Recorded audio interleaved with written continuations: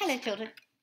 In our lesson today, we are going to be writing a character description of Sam from the story of Sam's Duck. We're going to use all the fabulous words that we collected on Tuesday in our lesson to describe Sam and all our skills that we learned yesterday in creating expanded noun phrases. It's got quite a lot to include in our lesson today.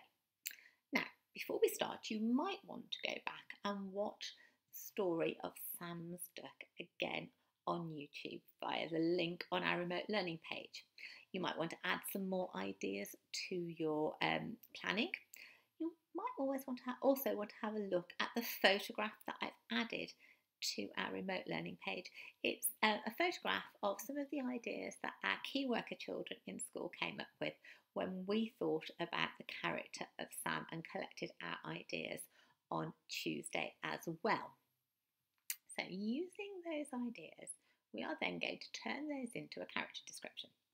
Now, if you think back to our lesson on Tuesday, we said that when we write about a character, we write about two things. We write about what they look like, and we write about the kind of person they are. We write about things you can see, so how their face is, whether they're tall, whether they're short, the colour hair, their eyes, and we call that their appearance. And then we write about their personality, and we only know about their personality from the things that they do or the things that they say or how they treat other people. So personality is the things that you can't see when you look at somebody. Appearance is what you can see. When we write our character description, we're going to keep those two things separate. We're going to write about their appearance first, and then we're going to write about personality. Now, if you look in the PDF file, I have provided an example of a character description, and it's linked to a character from another story. It's a little girl called Hannah from another story. So I'm going to read this to you, and I'm going to sort of talk you through it as I read it, and then we're going to have a go and see how that links to what we might say about Sam. So this is what I wrote about Hannah. Hannah was a pretty little girl with big blue eyes and long brown hair that she always wore in a high ponytail. She was just 7 years old and quite small for her age. You would usually see her dressed in jeans and a t-shirt rather than a frilly dress, as she was a bit of a tomboy. So that's how I've described Hannah's appearance. And that's all I've said about how Hannah looks. And I've said that right at the beginning. I then go on to talk about the kind of person Hannah is, her personality. So listen to what I say about Hannah. Hannah was very much like you or me. She went to school and helped around the house. She was kind and considerate and always did as she was told. She never caused any trouble. She looked after her toys, and because she was quite clever, was always willing to help out her friends if they were stuck with their work. However, she was not boastful or big-headed. She genuinely cared for everyone. Although she worked hard in every lesson, her favourite was art. In fact, she was a very talented artist, and her teacher was always saying that one day Hannah's pictures would be worth a lot of money. Hannah hoped so, as she had great plans to help out her family, who really didn't have very much money at all. So can you see in that part of my writing, I've talked about the kind of person Hannah is, and I've explained why I think she's like that. So I've said that she was very clever, because she was always willing to help out her friends, but she didn't boast about it, and she wasn't big-headed. She genuinely cared for everybody. I've talked about her being an artist, and that how her teacher was always saying that she was very talented, and she hoped so because she wanted to help out her family. So she showed how caring she was.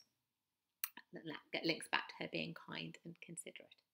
So I've linked some of the evidence from the text to back up my ideas about what kind of person Hannah was.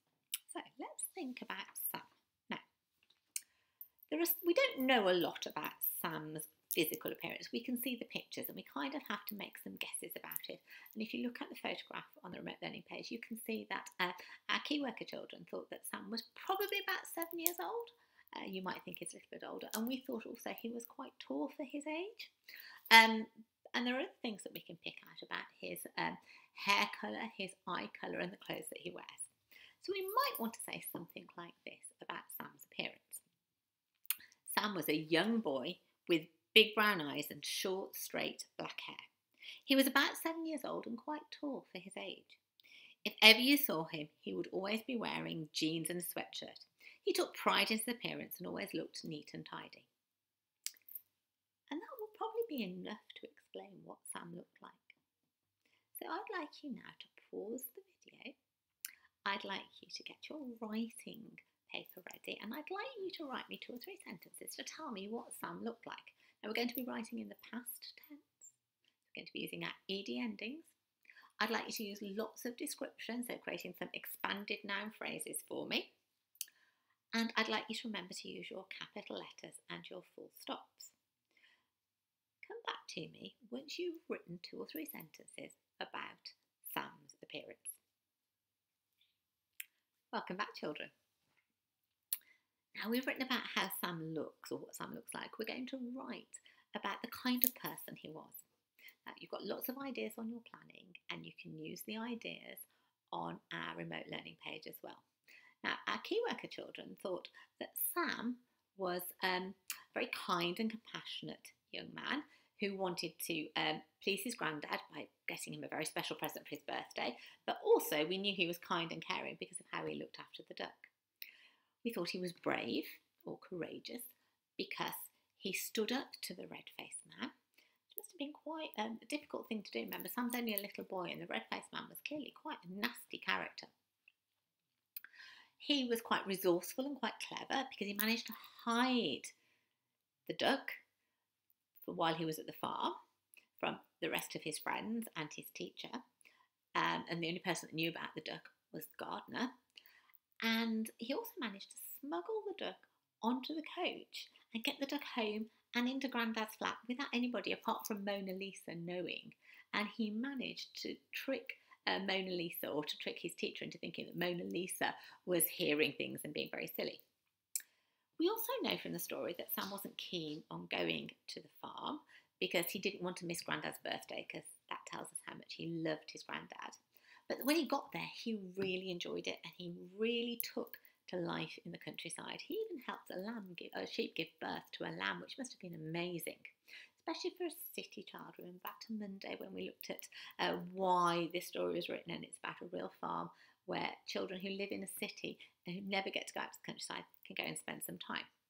So taking all those into account, we might want to start off with the really obvious thing about Sam not really wanting to go to the farm because he loved his granddad so much. So we might say something like this. Sam lived in the city with his granddad, who he loved very much. In fact, Sam loved his granddad so much he didn't want to leave him to go on the school trip.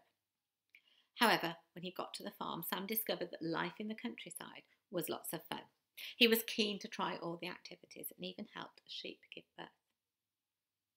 So can you see there, I've linked the idea that he loved his granddad to the fact he didn't want to leave Grandad, and that he was reluctant to go to the farm, but when he got there he really enjoyed it and he was very keen, and I've illustrated the fact that he was keen by saying, well, he actually helped a sheep to give birth to a lamb. During his stay on the farm, we see how brave Sam was when he stood up to the red-faced man and rescued the duck.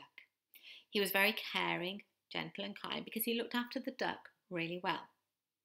He was also very clever and resourceful as he managed to hide the duck and smuggle it onto the coach without anyone apart from the gardener knowing. Sam was definitely a very optimistic little boy, as he was sure that Grandad would love having a duck for a pet. So I've linked all my ideas back to the story, so I've explained why I think that Sam has these personality traits, and I've tried to approach it through the order of things that happened in the story. So I started with him loving Grandad at the beginning, not wanting to go to the farm. Then I've moved on to what happened when he got to the farm, and obviously the main thing that happens is that he rescues the duck and he keeps it hidden and smuggles it home and looks after it really well. So I want you to take those ideas and now to carry on your description by writing about the kind of person you think Sam was. I'd like you to link your ideas back to evidence from the story if you can. Remember, I want you to write in the past tense. I want you to use correct punctuation, that's capital letters and full stops, and I want you to get in as many descriptive words as you can. Can't wait to read your work Year 2 because I know it's going to be fantastic. So please send lots of emails to me and I will see you all tomorrow morning. Bye Year 2.